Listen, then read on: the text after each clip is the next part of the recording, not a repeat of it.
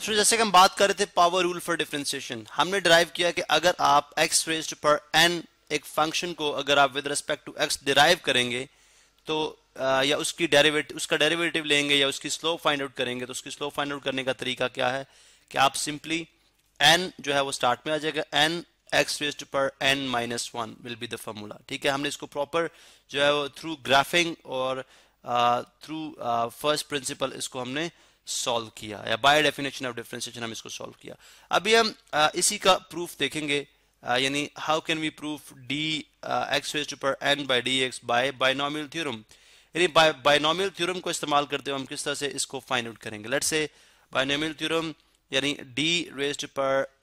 D bye D x, किसका differentiation ले रहे हैं आप, x raised to power n, यानी D x raised to power n bye D x is equal to x raised to power n minus 1, और ये जो n होता है ये स्टार्ट में आ जाता है। ठीक है, अभी हम प्रूव करेंगे बाय बायनोमियल थ्योरम किस तरह से किया जा सकता है। देखें, हमें बेसिकली डिफरेंशिएशन क्या है, हमने जब डिफरेंशियल लेना है तो मीन हम उस कर्व की जनरलाइज फार्मूला फाइंड आउट करना चाह रहे हैं to find slope. For example, जैसे ये अगर हमारे पास एक स्लोप है तो हम अगर इस केस के अंदर देखें तो लेट्स से अगर दिस इज अ पॉइंट, अब इस पॉइंट के ऊपर आपके पास एब्सिसा इज x, अगर आप एब्सिसा x है, ठीक है, तो इस केस में ऑर्डिनेट क्या होगा, f ऑफ x। ठीक है, दिस केस में ऑर्डिनेट f ऑफ x होगा, यानी अगर जो आपकी डोमेन है वो x आप इसमें इंसर्ट करेंगे तो आपके पास जो range which is actually f of x वो आ जाएगी f ऑफ x के इक्वल। अगर आप x में स्लाइड चेंज लेके आते हैं डेल्टा x तक तो ये हो जाएगा x प्लस डेल्टा x, तो आपकी जो y है that will be also change. ठीक है, y किसके बराबर हो जाएगा, y हो जाएगा f of x plus delta x के। ठीक है, मीन कि हमें 2 पॉइंट चाहिए स्लोप फाइंड आउट करने के लिए, तो हम अगर बाय फर्स्ट प्रिंसिपल जाते हैं तो y is equal to x raised पर n का डिफरेंशियल क्या होगा, इसकी स्लोप का जनरलाइज फार्मूला किस तरह से डिराइव किया जाएगा। देखें, अगर हम x में स्लाइड चेंज लेके आते हैं डेल्टा x, ठीक है, तो ऑफ कोर्स जो है y भी चेंज करेगा डेल्टा y तक। ठीक है, अब अगर आप y दोनों साइड से सब्ट्रैक्ट करा दें, subtracting y from both sides, तो ये बन जाएगा delta y is equal to x plus delta x, x plus delta x की रेज्ड पर n minus y। Know what is y क्या है, y तो है x रेज्ड पर n, यहाँ पे हम लिख देंगे y x रेज्ड पर n। ठीक है, अब नेक्स्ट हम देखते हैं कि आप देखें, अब हमने इसको एक्सपैंड करना है। अब इसकी एक्सपेंशन जो है बायनोमियल थ्योरम से पॉसिबल है, which is actually a plus b raised पर n is equal to a raised पर n plus n a raised पर n minus 1 b our 1 factorial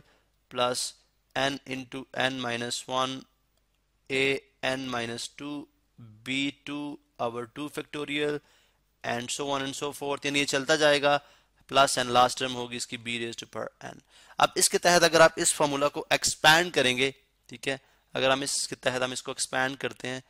ठीक है, तो हमारे पास क्या चीज आएगी, देखें डेल्टा y इज इक्वल के, यहाँ पे कलर चेंज कर लेते हैं, again yellow, delta y is equal to x raised पर n, इसको ब्रैकेट में रख लें, x रेज्ड पर n plus n x raised पर n minus 1 delta x our 1 factorial plus n into n minus 1 delta n into n minus 1 x n minus 2 delta x square our 2 factorial plus last term इसकी हो जाएगी delta x raised पर n and then minus x raised पर n। मैं इसको red के अंदर लिखता हूं बिकॉज ये तो एज इट इज रहेगा, बिकॉज ये जो है, ये जो आपको नजर आ रही है ब्रैकेट के अंदर, this is only the expansion according to binomial theorem of x plus delta x raised पर n। यहाँ पे x जो था वो बेसिकली a था और डेल्टा x जो था वो b था, बाकी आप फार्मूला के अंदर वैल्यूज इंसर्ट कर लें, आपके पास ये चीज आ जाएगी। अभी देखिए x रेज्ड पर n माइनस x रेज्ड पर n से कैंसिल, अब delta y is equal to, आप अगर डेल्टा x यहाँ से कॉमन ले लें, ठीक है, डेल्टा x अगर आप कॉमन ले लेंगे तो बन जाएगा n x रेज्ड पर n माइनस 1, ठीक है, सॉरी n x रेज्ड पर n माइनस 1। अब ये डेल्टा x कॉमन लिया हुआ है, ठीक है, तो यहाँ पे डेल्टा x खत्म हो जाएगा, plus n into n minus 1 our 2 factorial x n minus 2। अब डेल्टा एक्स स्क्वायर है, एक डेल्टा एक्स कॉमन है, तो यहाँ पे क्या बच जाएगा, जस्ट डेल्टा एक्स। इसी तरह जो नेक्स्ट टर्म आएंगी उसमें डेल्टा एक्स टू बचेगा, फिर नेक्स्ट में delta x three and then so on, ठीक है। और लास्ट टर्म हो जाएगी delta x N minus one, ठीक है, ये आ जाएगा। अब अगर आप देखें, so dividing both side by delta x, ये हमारे पास जो नेक्स्ट स्टेप है, ठीक है, हमारे पास ये नेक्स्ट स्टेप है जिसके अंदर हम बाय फर्स्ट प्रिंसिपल डिफरेंशिएशन करते हैं, dividing both side by delta x, because आप इस y को डिफरेंशिएट करने जा रहे हो विद रिस्पेक्ट टू x, तो dividing both side by delta x। जब डेल्टा x को डिवाइड करोगे तो डेफिनेटली ये कैंसिल आउट हो जाएगा। और next step is applying limit, applying limit. अब लिमिट क्यों अप्लाई करते हैं, बिकॉज अप्लाइंग लिमिट, बिकॉज हम बाय डेफिनेशन ऑफ डिफरेंशिएशन हम ये कहते हैं कि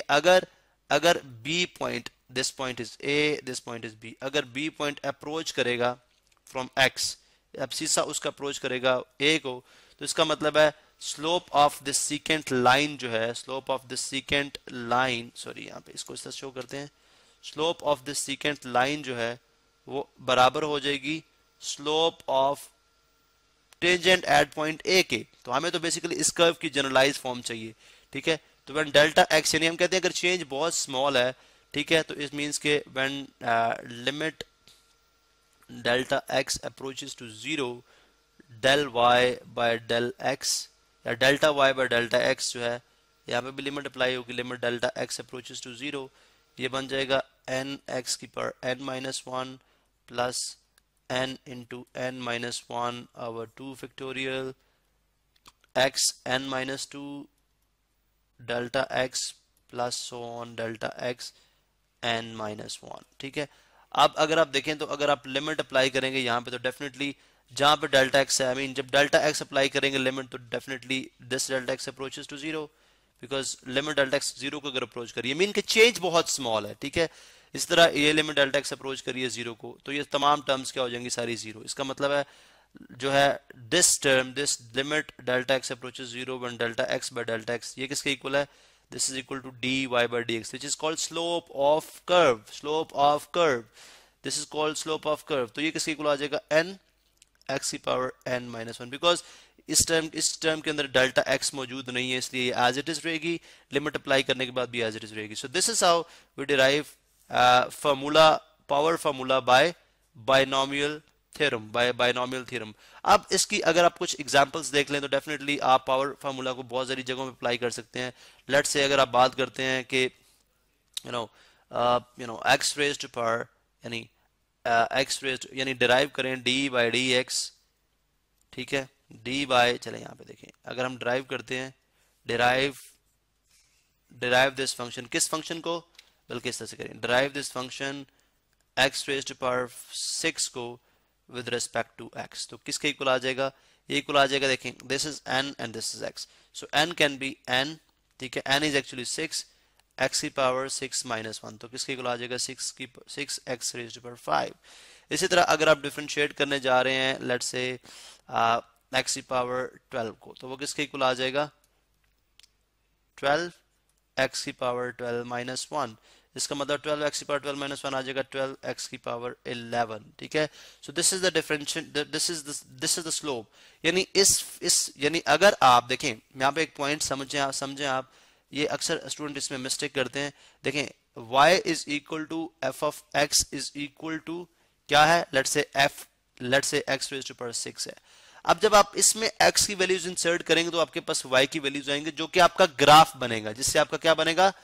ग्राफ ऑफ दिस फंक्शन बनेगा। लेकिन जब आप d bye D x basically which is actually अगर लैंग्वेज की